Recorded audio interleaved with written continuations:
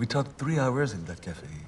And then the two of us went for a walk and found this amazing beach where... Good coffee? Anyone? Go back in time and remember that very first moment you were in love. Now, what if you had the chance to meet that person again? What if you had a second chance with your first love? A previous engagement explores the levels of a relationship, 25 years from when it started.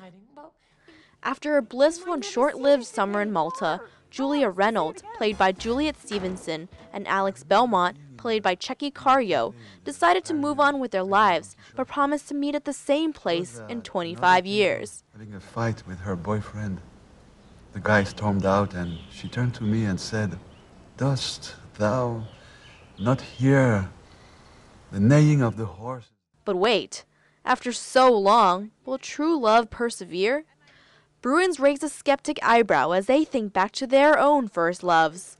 Absolutely. I think that the first person that you feel in that way about is like, it's unprecedented, it's different, and so I think that there's something special about that.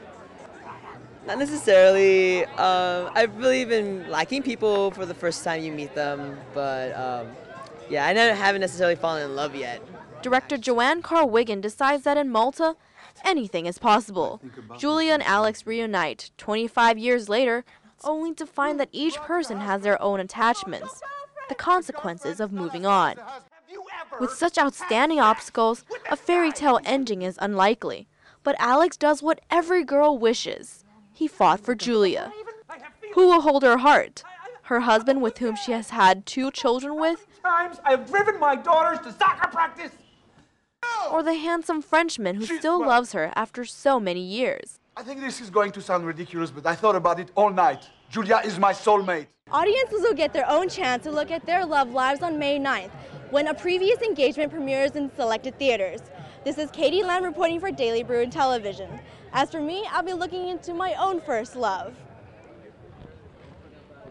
Hey, so do you believe that love at first sight, or should I walk past you again? No, I believe it. If people knew who their mothers really were, the world would end.